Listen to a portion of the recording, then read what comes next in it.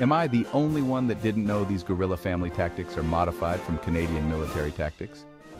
Hey there, military enthusiasts! Today I'm diving deep into the fundamental building blocks of an effective squad, the two-man fire team.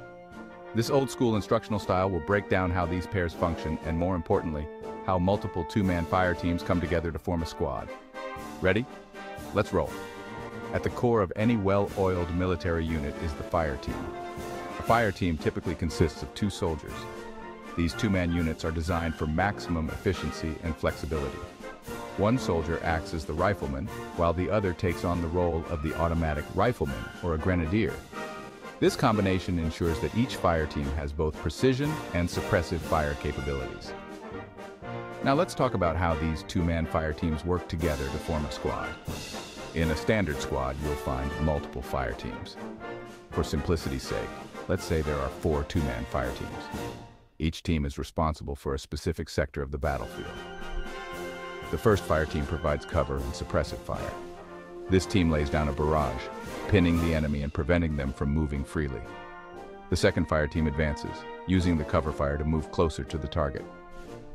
Meanwhile, the third fire team is on standby, ready to exploit any gaps or weaknesses created by the first 2 teams. Finally, the fourth fire team remains in reserve, ready to reinforce any of the other teams or respond to unexpected threats. Notice how each team has a specific role, yet they all work in unison. Communication is key here. Each fire team leader maintains constant contact with the squad leader and other team leaders, ensuring that everyone is on the same page. Now let's zoom out a bit. How does this squad operate within a larger unit? Imagine multiple squads, each made up of these two-man fire teams, all working together in a coordinated effort. Each squad covers different sectors, creating a layered defense or a multi-pronged attack. The beauty of this structure is its flexibility. If one fire team is taken out or pinned down, another can quickly adjust and take over its responsibilities. This redundancy ensures that the squad remains effective even under heavy fire. In summary, the two-man fire team is the backbone of a well-coordinated squad. Each pair of soldiers brings unique skills to the table, and when multiple fire teams come together, they form a versatile and resilient unit.